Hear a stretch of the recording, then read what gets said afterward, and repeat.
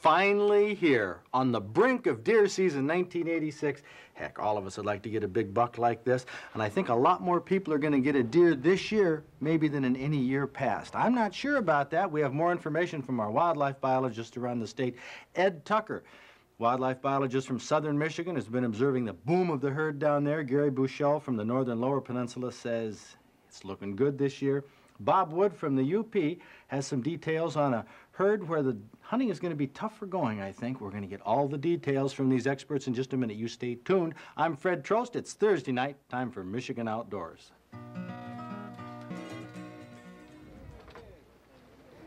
Last year, opening day, we had our cameras at Tuck's Ace Sporting Goods in Houghton Lake, where they had the biggest buck pull they've ever had. Gary Bushell, is it going to be bigger this year?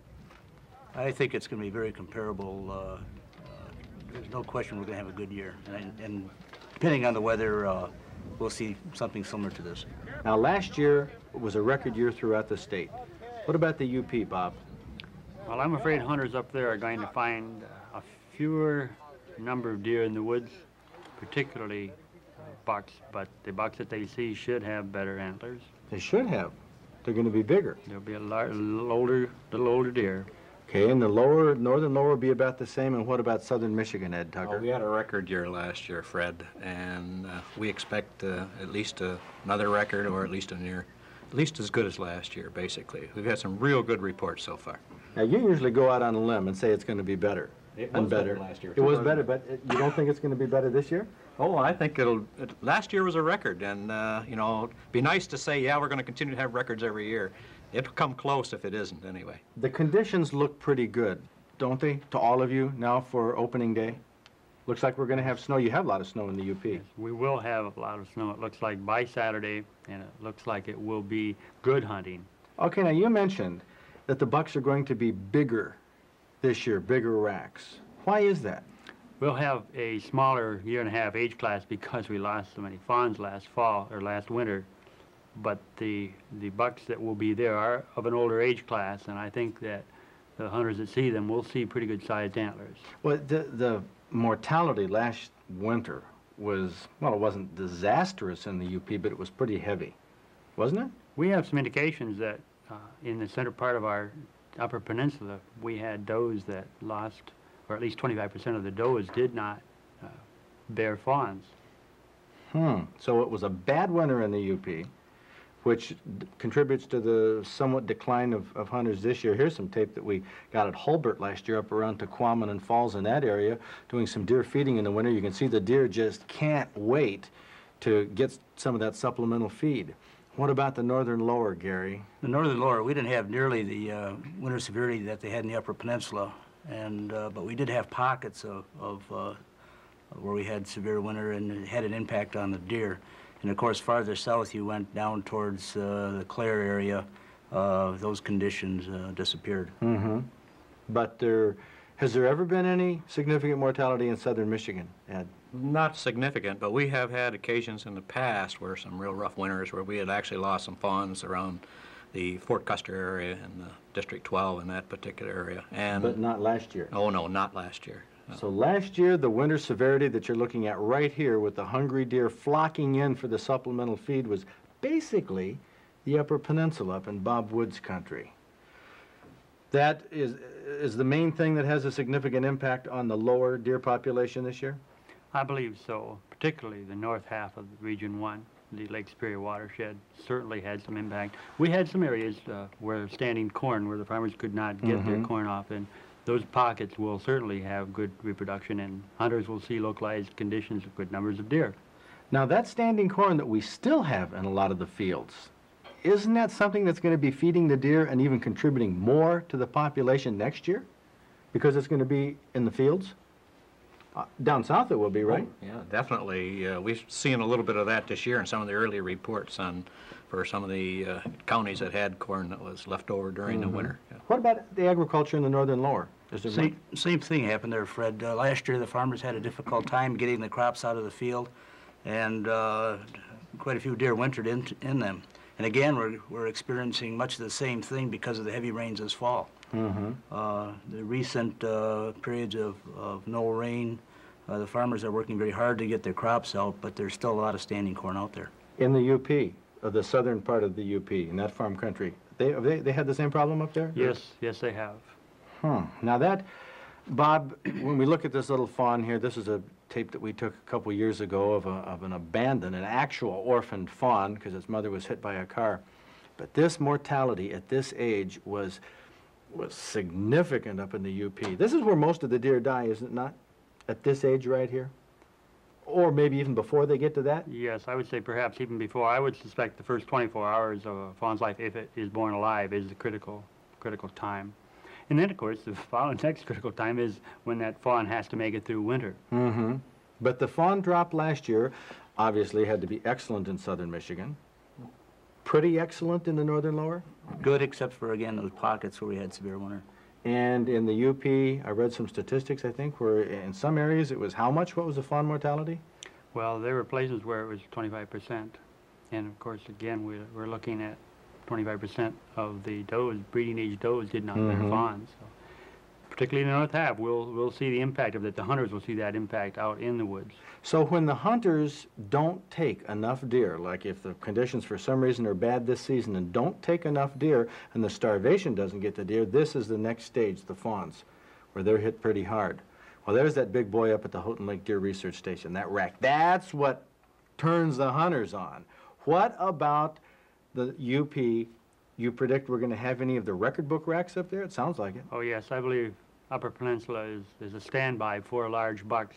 I guess I'd have to call it a draw between the farm country of Menominee County and Ironburg and Schoolcraft counties, I suspect. You're looking for some big bucks this year from yes. the UP. Oh, yes. Northern lower? We never get any real big ones from up there, Gary. Just the occasional big buck, but in exchange for that, the hunters are going to see a lot of bucks. Last year's harvest of 79,000 bucks is very significant and brought a lot of outdoor enjoyment to our hunters. And of course, Ed Tucker knows what we have coming up in just a couple minutes. We have a buck that blows the rest of them out of the record book, and it happened to come from Jackson County. That's a good share of the big deer do, Fred. That's a good share. You never fail to work that in, and that's true, that's where the big racks are generally coming from. All in all, it looks like a real good deer season. The only problem spot might be in the UP, but that's going to be counterbalanced by some big bucks? Definitely. Already, the corn country takes it. A southern Michigan buck right here you're seeing first on Michigan Outdoors that is a record book buck. Craig Calderon from Jackson, tell me about it. This is going to be the new state record. Pretty sure. He scores 192.5. The old gun record is 186 and 1/8, and the bow and arrow record is 181. Wow. This is the unfortunate, well, not unfortunate, what am I talking about? The deductions that Pope and Young have in the scoring system are for lack of symmetry, and this tine right here does not have a match on this side of the antler, which makes it an uneven number of points here. So that amount is deducted from your score. Yeah, that cost me actually 10 inches because you don't add this side and you subtract it. So it's about a 10-inch difference. So if you happen to have this on this side and you didn't have this little sticker point right here, he's close to a world record. This little point right here, if it didn't have it, interestingly enough, it would be right snugging up right against up the there. world record. Depends on how much he dries and stuff, because it takes 60 days before you can get him officially scored again. Well, I can score it right now. It has about 16, maybe 17 points. There's some places we can hang some rings on this. No, those aren't an inch long. Those aren't an inch long. Yeah, so but they don't you count. need more points like you need a hole in the head for this. This is great. Tell me just a little bit about the story. I know you have it right now, a closely guarded secret. But we know it's Jackson County. Jackson County. By a cornfield? No, actually a couple miles from a cornfield. Oh, okay. But what he was doing, he was after a doe. He's about 20 minutes behind a doe. I was up in a tree stand about 25 feet in the air, and he came about 18 yards, and he was broadside of me, and he came a little bit, and there was a fresh scrape there. That's part of the reason that I was hunting that area, and he came to the fresh scrape, and I shot him at 18 yards, and wow, he went 200 yards away, and when I finally came up to him, about 50 yards, I could see him in the opening. Oh, and if I can show you what I saw him laying like this right here on the side. With those antlers stacking up about 2 feet high. Yeah. What's the spread on that? Well, it's almost 25 on the outside and 22.5 on the inside spread. And this is the broadside shot that when I was coming broadside, he was just like this. And that's that's what you looked at. That's the side I saw when I shot him. And I didn't look too hard at his horns. I was trying to concentrate on his lungs. Wow, well, you made a good shot. You've done your homework. You'll tell us maybe a little bit more about this on Big Buck Night, right? Yeah, sir. Craig Calderon Thank you, Fred. already may have the farm country buck that is undoubtedly going to be the new state record. You made history before we got to the gun season yet. Well, maybe somebody will beat it. I don't know. Now let's see what Bob Garner has in store here for deer season and his outdoor headlines. At least one hot, controversial bill sure to come before the legislature next session will be a bill to preempt local units of government from making their own gun laws if they're different than the state. Now, at least one powerful legislator, Tom Scott out of Burton, believes that cities, counties, and townships ought not to be making their own gun laws. I really believe that that's a state function. I do not believe that that's a local unit function. I would certainly support banning municipalities from making those type of laws. I don't think there's any logic to the fact that one municipality allows handguns, the next municipality, which may be right next door to it, does not allow it. How is the individual possibly going to understand what, when, and what to obey? I think it's too confusing. I think that we do need to look at that on the state level, and if anything's to be done, should in fact be done statewide. The judges up north are continuing to pass out huge fines and plenty of jail time to poachers. Reports from the northern part of the state include higher fines than we could have even imagined just a few short months ago. A Clarion man, for instance, was ticketed for illegal possession of a deer and paid fines, cost, and restitution of $1,258 in the Charlevoix District Court. The court sentenced him to 5 days in jail and a loss of his hunting license for 1986, 87, 88, and 89. A father and two sons pled guilty to a charge of illegal possession of a deer in Roscommon District Court. They were sentenced to pay $2,224 in fines, costs, and restitution. They'll also spend 5 days in the slammer together and lose their guns forever. They will also not be eligible to hunt until 1990. Now, those sentences sound pretty tough, but two poachers from Romeo and Troy really found out the hard way just how tough these new laws really are. They were convicted of illegal possession of 7 turkeys and 1 deer. The judge in Alpena District Court gave them 10 days jail time each, fined them a total of $2,000, and get this, ordered them to pay $1,000 restitution for the deer and each of the 7 turkeys. That comes to a total of $10,000 fines, cost, and restitution. The restitution money all goes back to the Fish and Game Fund, the same fund which our license money goes to. The final numbers for the 1985 gun deer harvest were just compiled from the DNR's postcard survey. Originally, the department thought from the 1985 preliminary surveys that the gun deer take was about 160,000, making 1985 the second best deer season on record. But when the postcard surveys were completed, it showed that 186,000 deer were tagged by gun hunters last year, bringing the total deer take with bows, guns, and muzzleloaders to around 230,000, or close to 20,000 more deer than were taken in the record year of 1981. And take a look at this monster buck being held by Sault Ste. Marie taxidermist Randy DeZormo. It won't be claimed by any hunter because it was on the receiving end of a car accident. It wasn't even claimed by a motorist, so the DNR and the Sioux tapped DeZormo to mount it. DeZormo says that it will score in the top 5 deer heads ever in Michigan, and that it green scored 186 and 6/8 points on the Boone and Crockett measuring system. A reminder for you handgun hunters, I'm going to be hunting with a handgun. I have the proper registration, papers for it in my own name. Remember, you cannot borrow someone else's handgun unless they're with you at the time.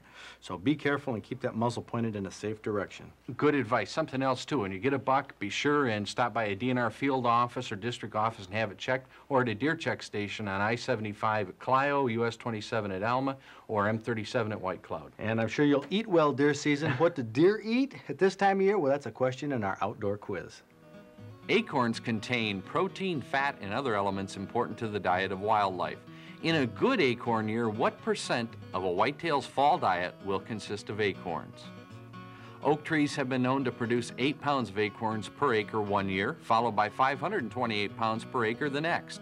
In a productive autumn, the local deer will eat 80% acorns, which is why oak ridges are often good hunting areas.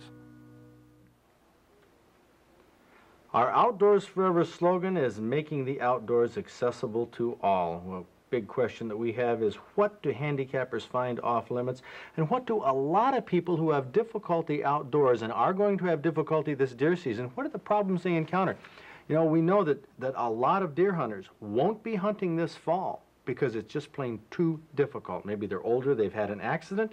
Catherine Mulhaupt, you're the one who put together this Outdoors Forever magazine. Welcome to the Outdoors Forever staff. She's the administrative director, and she's come up with a survey that's in this publication, which, by the way, will be mailed out tomorrow to all of our Outdoors Club members, and we'll send a copy to anybody who's interested. But the survey that you're doing right off the bat here is to find out what? We're trying to find out just what it is that people want to do that they're not able to do, whether it's because of their own physical limitations or the limitations that the rest of society has imposed on them. Okay, well, in the outdoors, when we say outdoors and Outdoors Forever, we're talking about three things basically. That's hunting, fishing, and the shooting sports. These are the three areas that most of our questions in this survey relate to. And one of the first things that we want to find out after some basic data is the difficulties that people encounter. Right. The specific disabilities, whether it's their own injury or it's just the problems that they've faced with obstacles outdoors. And those outdoor obstacles are something that we want to find out about. And of course, the activities that are the most important are ones that you think that you will never do again. And this is addressed to the handicapped people or older people who have said, forget it, I can't go deer hunting anymore, it's too tough. There may be types of fishing or camping. We want them to dream. We want them to say, what is it that I had totally given up on? It isn't necessarily impossible. We don't want them to write it off before they've tried. And the physical obstacles, whether it's having to do with boats or maybe access to an area. There's also laws, regulations. For example, with some of the all-terrain vehicles would solve problems for certain handicappers. Right, but there are still some limitations on usage. Then we have equipment and techniques, which is something we're interested in finding out about. This is not organized. That's the purpose of Outdoors Forever, to pull this together. But equipment and techniques, also people know about other handicapper organizations. Right, and we'd like to be in contact with them. Also, we want to know about successes. Right. We want to be able to make people aware that other people are solving their problems. Other people are finding answers. A paraplegic keeps right on paddling, and we want to help all of you folks. See, when we talk handicaps, we're not talking just wheelchair type of handicaps. Anything that you feel is limiting something that you've always done or always wanted to do, you should be able to dream about overcoming that challenge. It can be heart conditions, stroke, it can be arthritis. If you are interested, if you are finding that there's some outdoor activities that you are getting out of, please write to us here. Our address will be coming up right at the end of the recipe. We'll send you a copy of this new Outdoors Forever magazine, edited by Catherine, and we're going to hear a lot more about this in the future. Now, deer season dominates. Here we have an interesting recipe that isn't just interesting, but it's a winner in our venison division of our wild game cooking contest. Wes Googler contributed this recipe. He's from Drayton Plains. It's called grilled marinated venison chops. It has some things on top here that look like pine needles. Makes it look like an outdoorsy recipe. It was a winner. Oh, it sure was. And here we are on the brink of deer season. Neither you, Bob, me, Kathy, nor your husband, Bob Beitler, have gotten deer. Going to change real shortly. So we did this with some elk that your husband got a year ago. Let's take a look at what's in it. There's something that I thought we could taste, which was a garlic, and you garlic cannot clove. Taste it. It must be in there somewhere. Onions. Onions. There's quite a stack of onions. Right, and pepper. And Burgundy wine, not just a red sweet wine, but actually a Burgundy wine, which is quite heavy. You're going to use a lot of it. You're going to use, well, almost a whole bottle, actually. Well, you're going to use enough to cover. You want to marinate, completely cover your pieces of meat, right? Now, we don't do very many marinade recipes with wine. Not with wine, no, we don't. We're going to slice this rather than crushing your garlic, because we want to be able to see the pieces and maybe pick them out. So you don't run into one of those big ones. That's right. Going to use cracked pepper here instead of just regular pepper. Well, Wes is quite an expert. Oh, he was. In his cookery. He was fantastic. He really was. And he says you just have to use the cracked pepper. Now, we've gotten some requests on how much to use for amounts, and all I can say is just, just roll with it. Wes says just mix them together. Yep, and I can understand why. They're those pine needles. Yeah, rosemary, and it's actually an herb, and it comes from a small shrub is what it comes from. And they're tiny, Tastes tiny like leaves. sage. I Yep. picked a couple off of the top. And it Probably tastes like same sage. type of shrub. Now you're gonna heat your marinade up, and then let it cool back down, just so all the flavors go all the way through your wine. Here is the key to venison elk, and this elk has been in the freezer for a year. It was done by a butcher out west who did a lousy job Yes, he of most certainly trimming. did. So you, Kath, went ahead and trimmed it, which is, I just can't emphasize how Oh, important I'd this much is. rather throw that away than ruin the meat. That boneless meat without any of the white connective tissue or fat, that stuff there. That's a scrap pile. If you throw that in with burger, Oh, it'll make yeah. the burger taste bad. It sure does. So we It's- trim it. Yep. Now there's the marinade heated up. You're just going to kind of pour it over. And like I say, you do want your pieces completely covered. And this is what we end up with after it's on the grill. You can barely see the little grill marks there, but this was on an outdoor grill. Yes, it most certainly was. And Bob Garner is all done with this. Let's see, you said, Bob, at our wild game cooking contest, you said I couldn't do any better. I'd eat this 7 days a week. 8. It's 8 days a week. Well, it has kind of a fruity flavor to it From the because wine. of the wine. You do notice that. I It's have- kind of neat. Yeah, I don't like a lot of recipes with wine, like ducks and, you know, where they soak it and totally change the flavor. But this is pretty good. Look at this right here. The way you cook this, Kathy, is to perfection. It's just a little bit pink in the middle. Oh, yeah, you wouldn't want this completely done. Oh, boy, I tell you. Well, Wes Googler, you have a winner of a recipe here. I'm going to contribute this to Bob. Hey, what a good guy I Hey, am. thanks, Freddie. I appreciate it. This is in our Wild Game Cookbook, and it was an award winner, and maybe you can enter some of your favorite recipes, too. We'll have information on that in the future, but get outdoors this weekend. Of course, get outdoors. It's deer season. Good luck, have a safe season, and we'll see you here next week. The opener this weekend looks better than ever, maybe the best in history. I want to wish you all good luck, but also please be safe. Keep your muzzles pointed in a right direction, and don't mix your partying with your hunting. Wait till the guns are put away. Bob Garner's going to be hunting in Missaukee County. Kathy Beitler's going to be in Eaton County, and I'm going to be in Clare County. Hopefully we'll all get our bucks. Bob Garner and I will be visiting Houghton Lake on Saturday night at Tuck's Buckpole at Tuck's Ace Hardware on M55. Join us with your deer or just come out to see all the big bucks. It's going to be a good time. Bag a big one and be with us next week for our report on deer season 1986.